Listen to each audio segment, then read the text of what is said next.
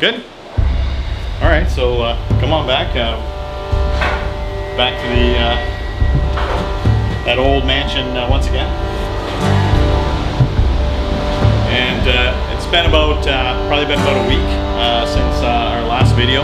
And I just wanted to give you a quick rundown on where we're at today. And you can see that we have this kitchen now drywall.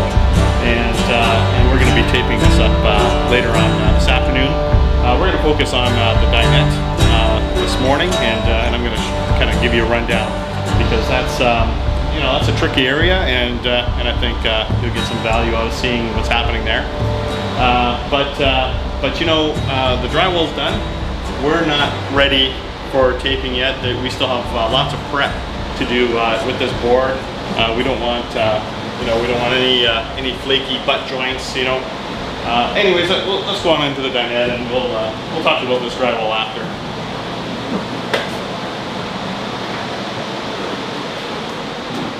So we got our little base set up in here, and so Robert was just in here still prepping these walls, and so let's just look at this this one section right here.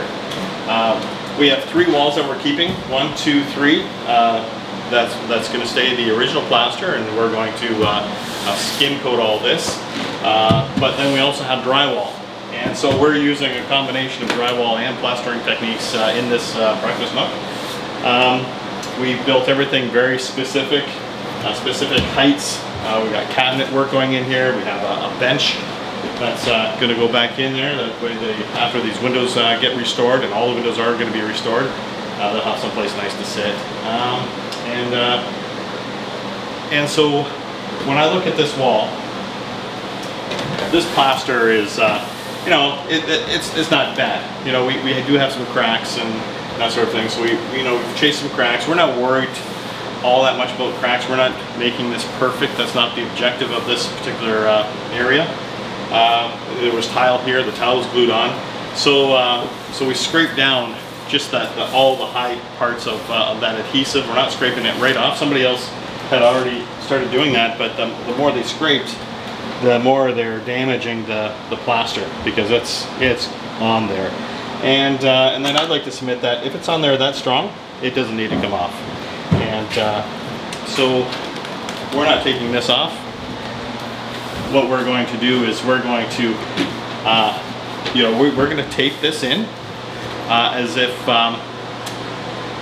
don't confuse me on this. We're using some drywall techniques to tape this drywall into the plaster, but we're using plaster techniques to get everything to stick. And we need to use bonding adhesive. We're not using drywall compound. Drywall compound is a mistake. It'll flake off. We're going to use some Durabond 90 typesetting compound, and I guess that's the difference between drywall compound and, say, a typesetting compound is basically a low-dense material to a high-dense material, and a high-dense material that's a little more cementitious than drywall compound. Drywall compound I think of as just more cosmetic. But we're doing some structural stuff here. We don't want things to fail. Not next year, not 5 years, not 50 years from now. We want it to be as permanent as we possibly can make it. So that's where we're at right now, and we're just going to continue to prep. We've got some cleaning to do, and then we'll take you through the process. So I'm looking at this wall here, and we have the. I know it sounds weird that our objective really isn't to fix these cracks. That's just the part of the characteristic that the homeowners are wanting us to leave. But we are going to chase these large primary cracks. And what I mean by chasing a crack is I'm going to make this crack larger than what it is.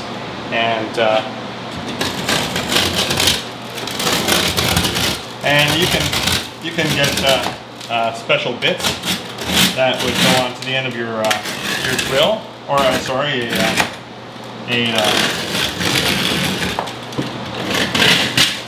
another drill. I'm losing my thoughts here. But anyways, we're going to cut this out.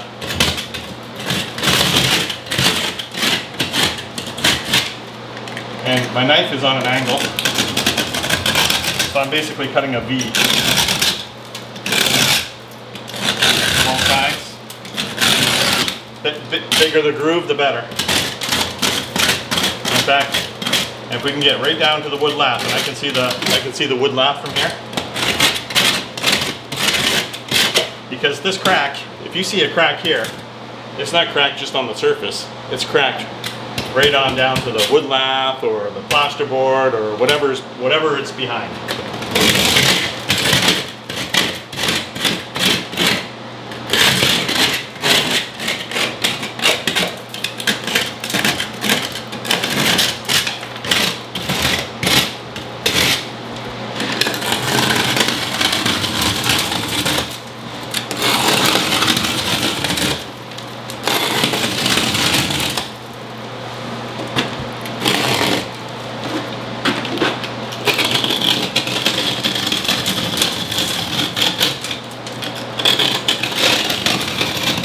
Anyways, I think you get the drift. We'll come back in a few minutes and we'll get the rest of these cracks chased and we'll pick it up from there.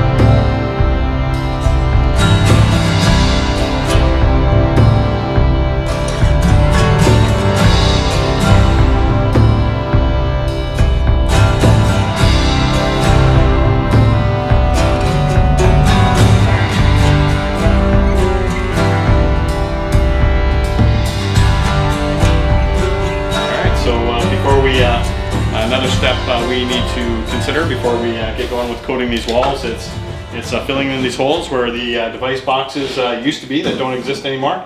So Robert's going to put in just a little bit of wood lath in behind there, put a couple of screws in, and all that's going to do is give me something to work off of. So we'll show you how we do that in a couple of seconds from now. Alright, so a couple of things, just while we're waiting for Robert to get those holes filled, I thought I'd give you a quick little rundown on some of the tools and material that we're going to be using today. And our primary material is going to be Durabond 90 typesetting compound. And you know, Durabond 90 typesetting compound is a very, very hard, excellent product for bonding things together.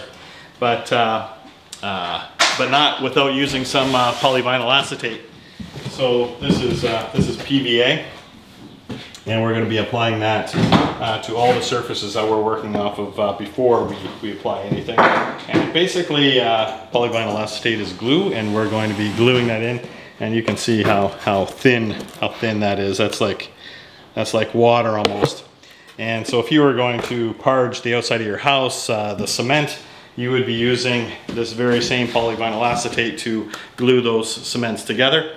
And we're working in a cement house, so we're going to be gluing the cements together. Some of the other materials, this is drywall compound. The drywall compound, and we're not going to be using any of this in the breakfast nook. We're going to be using this in the kitchen, and the reason why we're using the all-purpose green CGC drywall compound is because it has more adhering characteristics to it than say the general or the ultralight or something like that. It just shrinks more, sucks more, and I guess I shouldn't say it sucks more, but it grabs better. And so we have a pail of that. We've already mixed it up. We're going to be using a China brush to keep things wet. We have crown trowels. So here's a pretty old, pretty crummy crown trowel. This one's Marshalltown, and you can see what a crown trowel is. And it basically, so they call it a crown trowel or a curved trowel or a drywall trowel, and that is to apply more compound than a flat trowel. We're not using this trowel into the Breakfast Nook at all, but we are going to be using it in the kitchen. Another tool, I'm going to be using this 16-inch Nella pool trowel. I'm sorry, that's 14-inch. This one's, sorry, that's maybe 16. This one's 18-inch Curry trowel.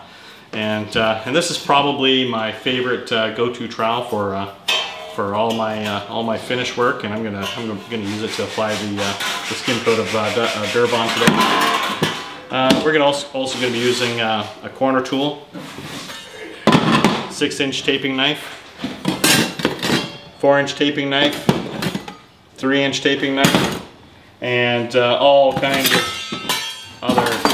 There's our scrapers for getting junk off the wall, and all kinds of other things. You know, we got scratchers and dash brushes for doing some textures. We have a wood float, some sponges, different types of sponge floats, and this one's most of that is just for textures.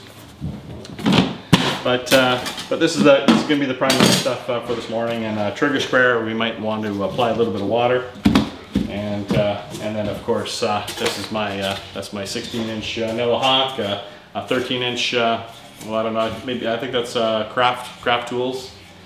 And all right, I think we're ready to get back into Breakfast Nook. And the mixer I prefer to use is this sheetrock mixing tool, and I use a DeWalt mixing drill. Let's cut this open a little bit here. This is a Drywall 90.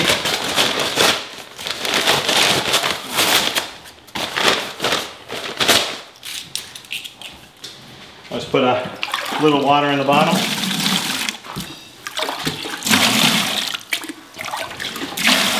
So I have fresh water, my mixing bucket, and my cleaning bucket. So I'm not using dirty water. I use dirty water, and it'll act as an accelerator and speed up the setting of the compound, because right now it's chemically set for 90 minutes.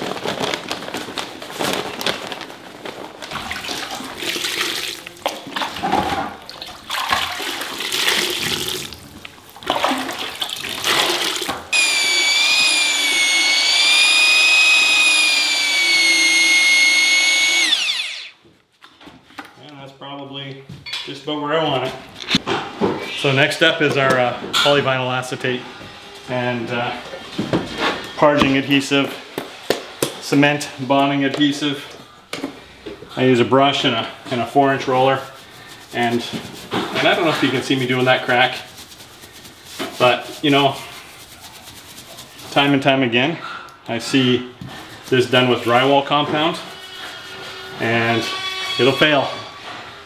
And I don't even promise doing it this way is not going to fail, but this is the best that we're going to do. And I've vacuumed this crack as well to try and get out as much dusty debris as possible.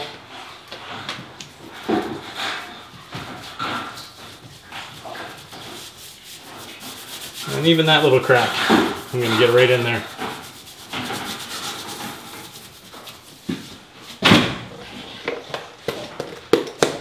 Now we're just basically gonna put that adhesive on. Using just a 4-inch roller. If it was a bigger area, I might use a 9-inch roller.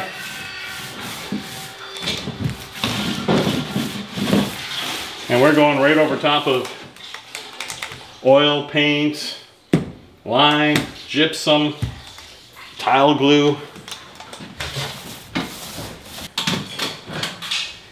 And this is probably the most critical area. It's where the gypsum meets the wood lath. Get that right in there.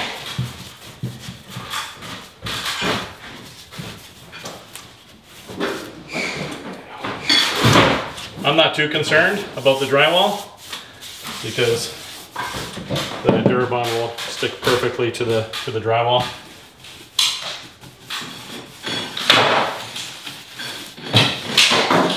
All up in here. Right on top of that wood lath.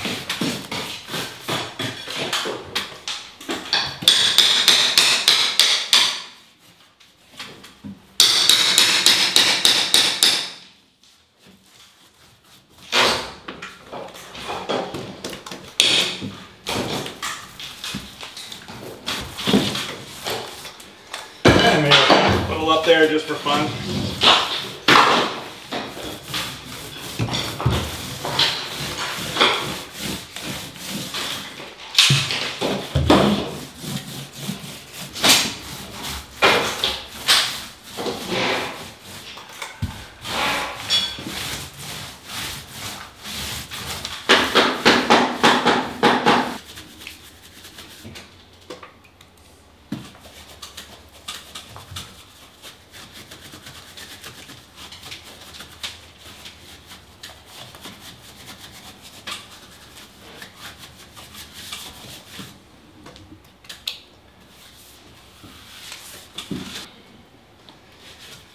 So I'm just basically putzing a little bit here, waiting for this other wall to sit up. I don't want to work on it too soon. I want to make sure that this is all tacky before you dig into it. And I'm not afraid of big holes like that. We'll be all right.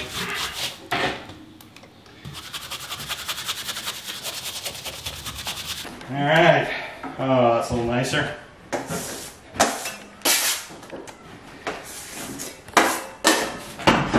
So this is probably one of the only times you're going to see me use this type of fiberglass.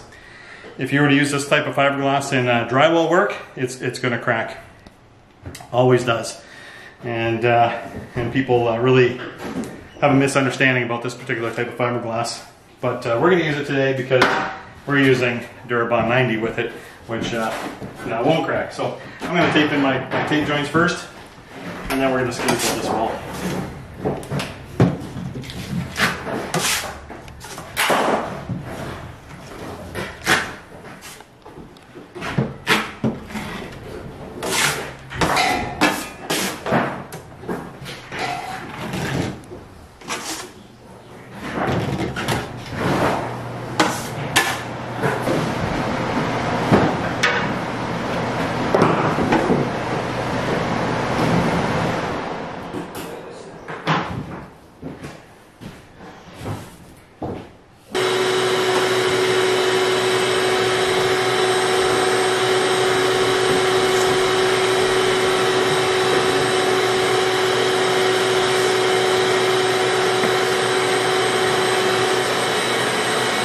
So I've got my drywall taped into the plaster work with the Durabond 90 and fiberglass. And then we have this big to do here.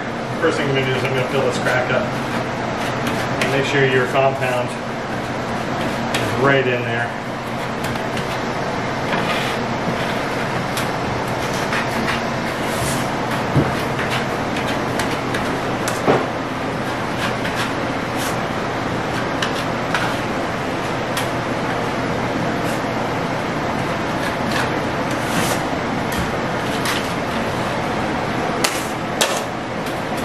I feel like my compound's a little bit too loose to do that big section up there.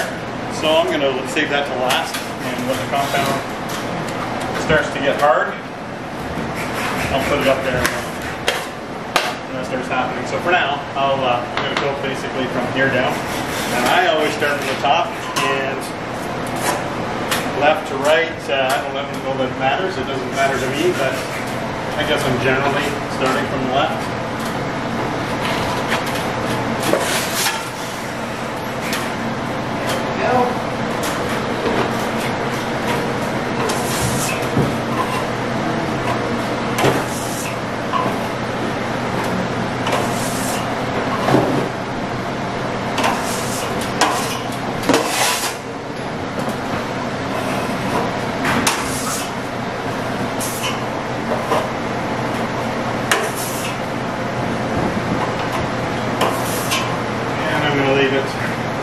that. I know I got some lines in there, but I want to take those out. I'll wait until it hardens up a little bit.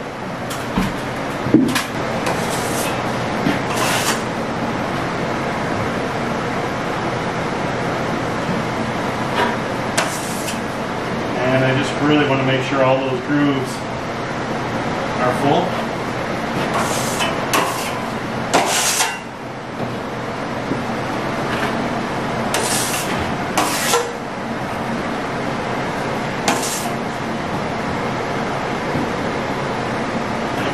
So I'm going to put a couple of corner beads on, and I'm using paper corner beads. They're paper and metal, and I'm going to put them on with Drywall 90.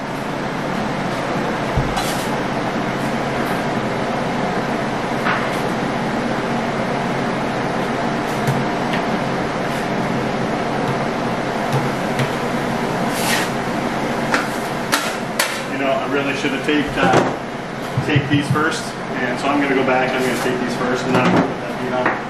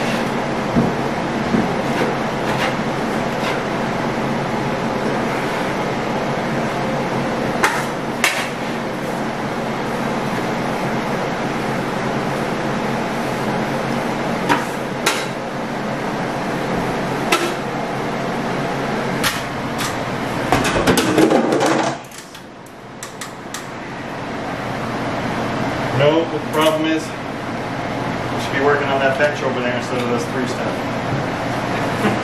that's the real issue. You're too lazy to go and get it.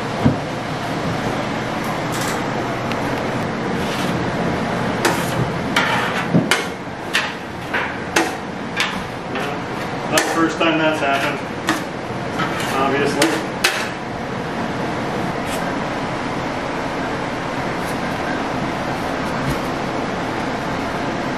You always have to tape your joints before you put a bead on.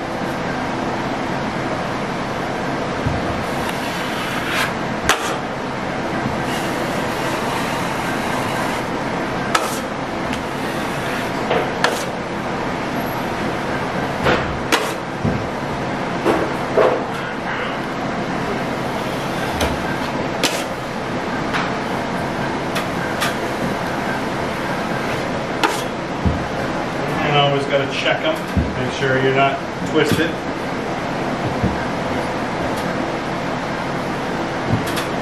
That's good.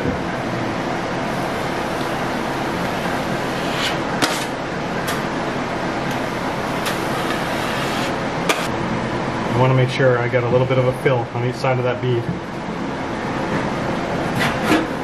I could probably come over a little bit more.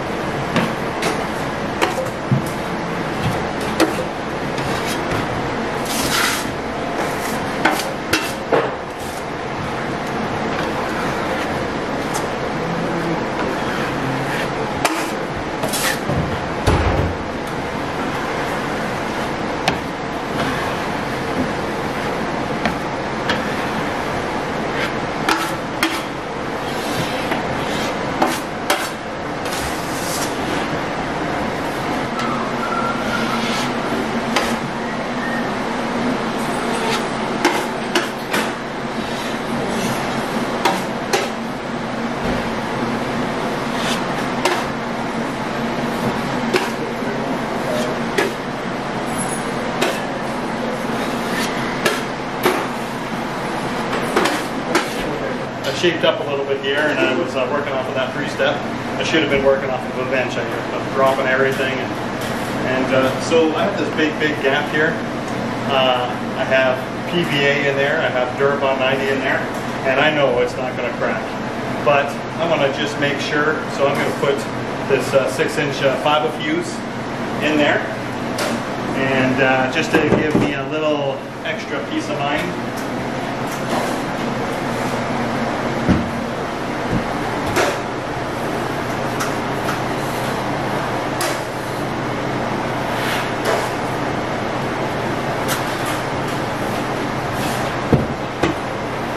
And the nice thing about fiber fuse, it's fiberglass, but different than this fiberglass. This is a little more like a spider web, and you can push that compound right through, and it's a superior product than the other fiberglass we're using. The reason why I feel like the other fiberglass was more appropriate for the inside corners, but for flats and that sort of thing. With Durabond, it doesn't matter which fiberglass you're using, temperature, but I should use my trowel for this, just to clear you some space. Yeah, that's a lot nicer.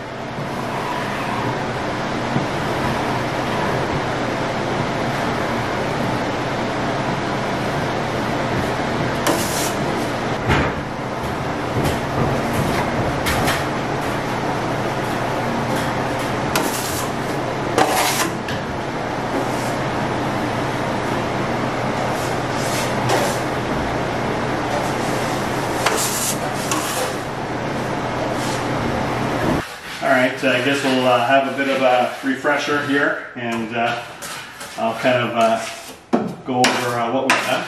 Excuse me, before we do that, I need to set my timer. So I've just started a timer for 45 minutes.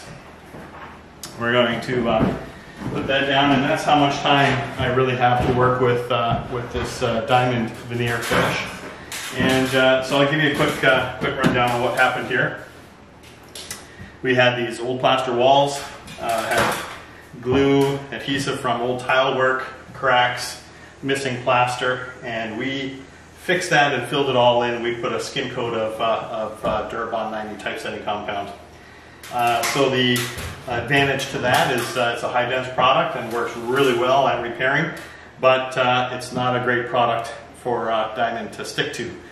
So we need to do a chemical bond. We've applied polyvinyl acetate, so PVP. This wall is really sticky right now, and I'm going to start putting my first coat of diamond veneer plaster on.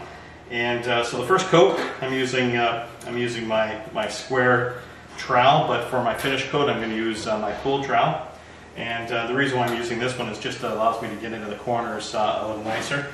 And the first coat doesn't have to be pretty; it just has to be on and thin. And then the second coat in about 45 minutes is going to button it all up. And we've already done 2 walls, and we haven't water troweled those yet, but that's coming up here in a minute.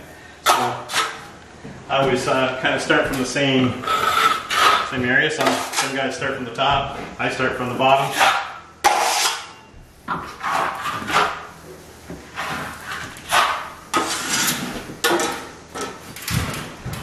And we're just putting literally about a 1/16 of an inch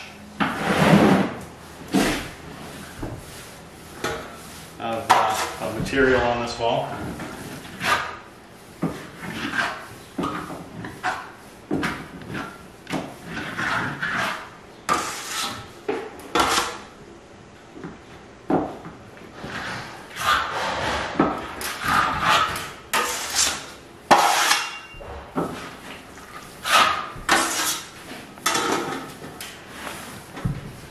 And those lines right there, those little bubbles, that's just fine.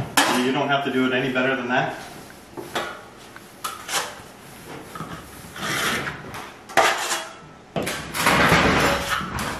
I did make sure that our PVA came up on these adjoining walls are drywall, and so I don't want to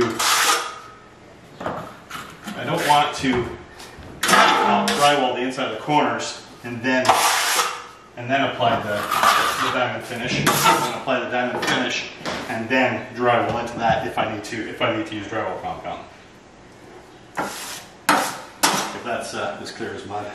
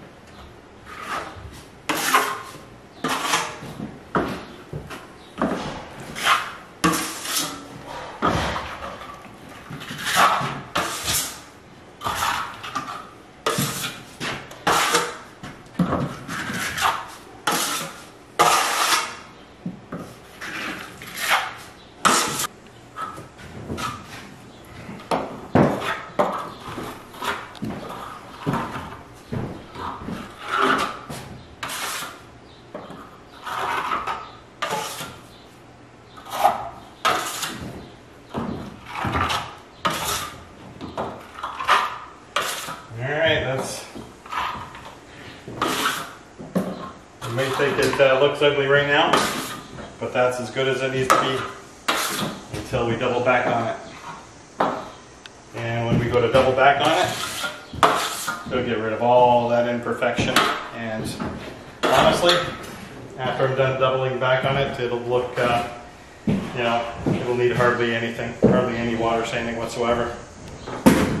But that's that. So I'm going to go work on another wall. Now we're going to start doubling back on this wall.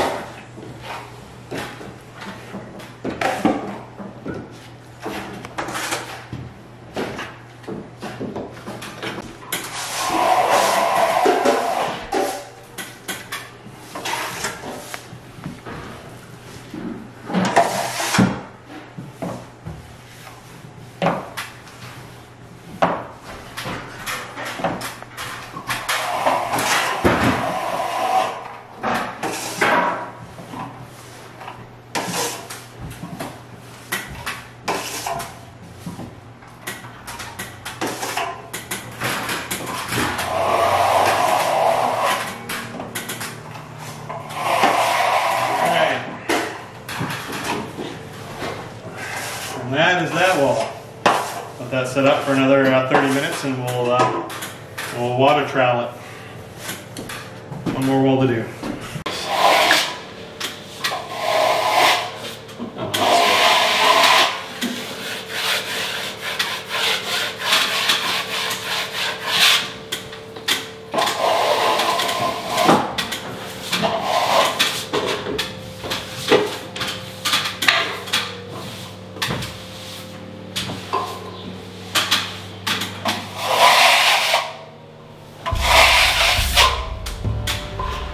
Walls up.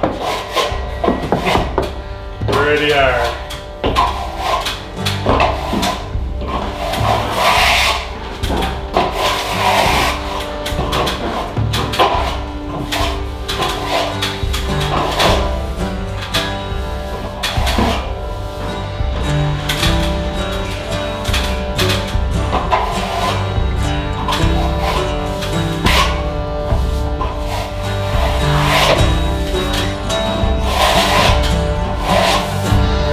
That's a felt brush, blister brush, wet sanding brush. I guess the proper term is